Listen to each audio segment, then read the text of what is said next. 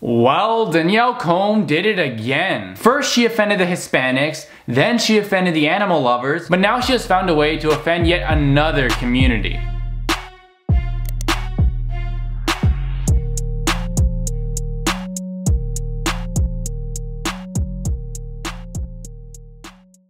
Yo, what's going on YouTube? It's IvanSteff, and you guys, yes, I know, another video on the legendary Danielle Cohn artist. The girl who pretended to be Hispanic after receiving backlash for telling a real Hispanic to go back to his own country. And this is the same girl who, after making multiple songs in the Spanish language, where one of them she called herself the Latino Queen,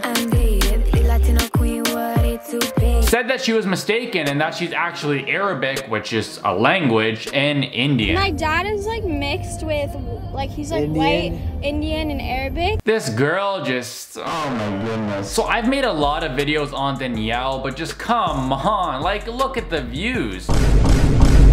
It's hard not to make a video on her when they keep doing well and she continuously gets into controversy. So I just want to say that I have nothing against Danielle as a human being. For all I know, she might be nice in real life and fun to hang around, but it's her online persona and offensive actions to Hispanics and now even the black community, which I got a problem with. So guys, with that being said, Danielle Cohn recently dropped a new song titled Foolish, and all I gotta say is that she is foolish for making it. So you might be asking yourself right now, why does that title sound so familiar? Well, it's because over 10 years ago, a singer named Ashanti also dropped a song called Foolish. And not only do they share the same name, but they literally are the same song. See, my days are cold without you. See, my days are cold without you. Except Ashanti's is the original and Danielle's is an edgy, dollar store, chav girl, blackfishing, wannabe R&B singer remake of it. Actually, you know what? I take the dollar store out of that reference because comparing this disrespectful mess of a music video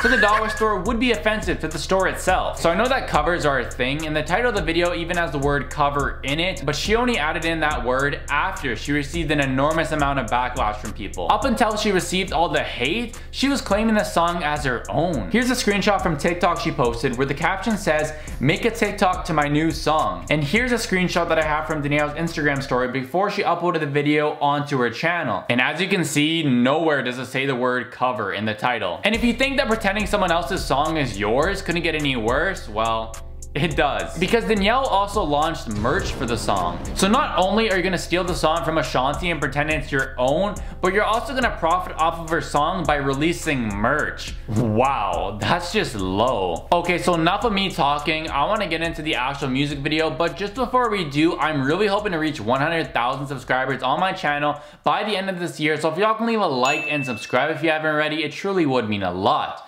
But anyways, as always, let's roll the clip.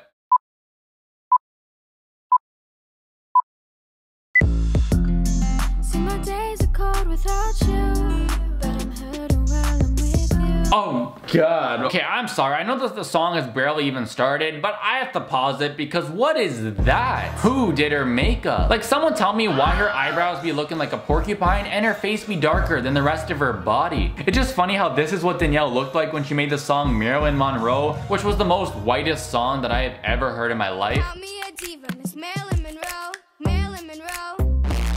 But then when she covers an R&B song from a black artist, she feels the need to do her edges and put on all this dark eyeshadow, lipstick. You get the points. See, my days are cold without you, but I'm hurting while I'm with you.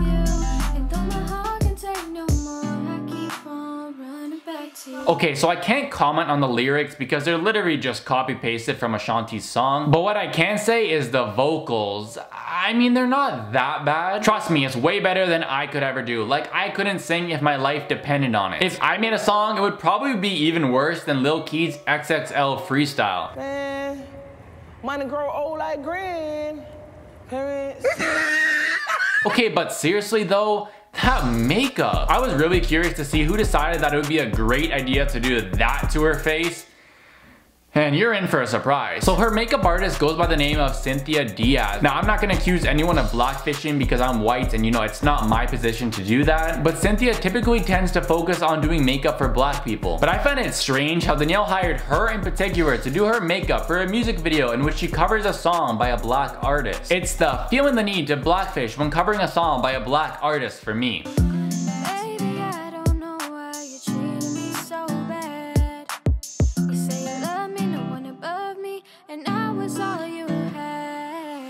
Okay, so the thing that I loved about Ashanti's music video is the song had real emotion and there's a beautiful story with the music video. But Danielle's music video on the other hand, it's just very bland and unseasoned. Watching her music video is like ordering a poutine but forgetting the cheese curds and gravy, or like drinking a smoothie but forgetting the fruit. The whole entire music video is just her sitting in the hot tub with clothes on and staring at us while she's sitting on the stairs. There's just nothing appetizing about this. And though my heart is beating for you, I can't stop crying.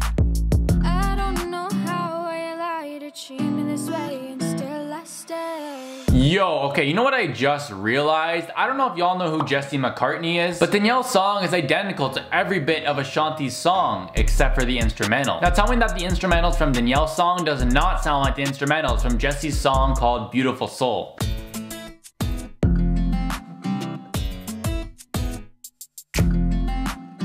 So not only are you gonna pretend that Ashanti's song is your own, but you're also gonna steal the instrumentals from Jesse McCartney's song. Wow.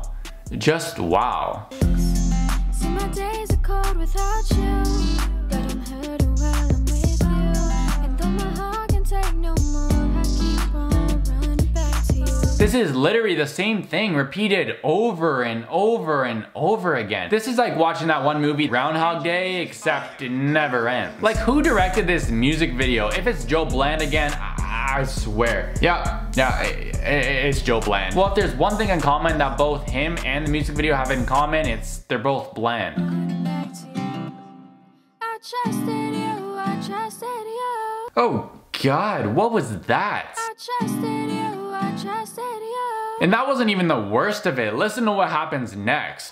So sad, what love will make you do. Yikes, I mean, even Autotune gave up on Danielle. Okay, look, there's no problem with Danielle making R&B music, there's no problem making reggae, and there's no problem making pop. But there's been a continuous trend of her trying to profit off of other cultures. And Danielle adding the word cover to the music video is just a fancy way of saying you plagiarized, got caught, and now don't want to face the consequences because you're a stuck-up, cocky, wannabe singer who thinks she owns the world. After she got called out, Danielle was saying that Ashanti is one of her favorite artists and she was just trying to show some appreciation. Clear this up. I did not steal Ashanti's song or take it from her. She's one of my favorite artists and I wanted to remake her song, which is what I did. I did a cover. Many people do it, so I don't really know why I'm getting hate for it. I just wanted to remake one of my favorite songs, so if people could just stop saying that I took her song when I didn't. I even gave her credit and everything, so yeah, just stop, because obviously you don't know what you're talking about, so yeah, bye. But it's funny she would say that because she doesn't even follow her on Instagram and she doesn't follow her on Twitter either. So if you claim that she's one of your favorite artists, how are you not supporting her with a simple follow? Anyway guys, I've had enough of reacting to this music video, so that's gonna do it for this video. And look, I'm not trying to hate on Danielle for the sake of hating. As I said in the beginning of this video, I have nothing against her as a human being. But my problem with her is that she's had a long history of offending Hispanics and now even black people. About a month ago, her boyfriend released a track called Hello, and I'm not gonna lie, it was kind of fire. The autotune was very high, but aside from that, the flow was very nice, and I even gave a like on the video and gave him a supportive comment. And I'm not telling Danielle to stop making music, because after all, it's her life, and she can do whatever she wants. But I'm just asking her to please stop offending people through her songs. A few months ago, she made a song called Bailamos, which offended a lot of Hispanics, because she called herself the Latino queen, despite not being Latino. And I made a video on it calling her out, saying how disrespectful it was that she did that. And my video calling her out for her offensive actions got over 80,000 likes, and her music video got almost 80,000 dislikes. So all I'm saying is just, Danielle, look at the numbers and just, look, you're not always in the right, okay? I've seen a lot of the hate you get, and I know a lot of it is dumb. It's really stupid, and you shouldn't be getting hate for certain things.